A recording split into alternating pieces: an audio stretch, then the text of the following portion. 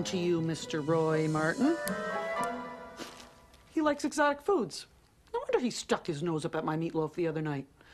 Maybe if I put some of these in his supper, his appetite will come back. Here we go.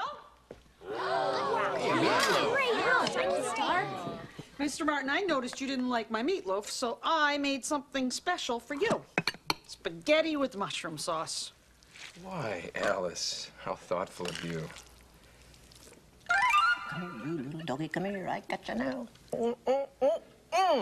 This is Nothing says loving like a tummy full of Alice's spaghetti. More spaghetti, Mr. Martin? Alice, what kind of mushrooms did you put in this sauce? Just the ones you had in your room. I thought you might like them. Oh, some of my mushrooms. Uh-oh. And they smell pretty tasty. My room? My mushrooms? Oh, no. Roy, is something wrong? Roy,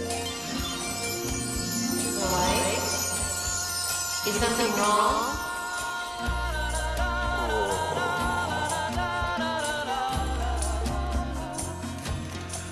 Oh, my God. I'm tripping with the Bradys. Good morning, sunshine. The earth says hello. Twinkle above us, twinkle below. Good morning, sunshine. Lead us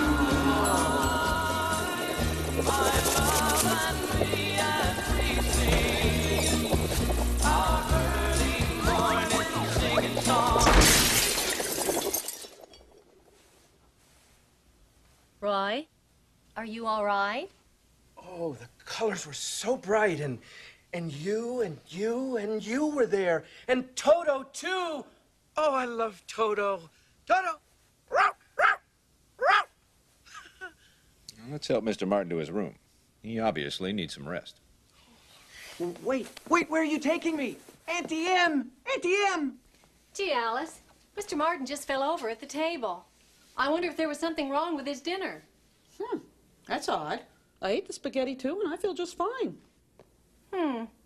Well, good night, Alice. Good night, Mrs. Brady. I guess I'll be going to my room now.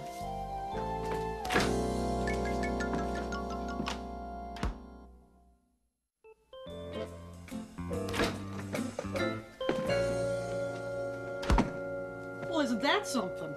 The light really does go out when you close the door.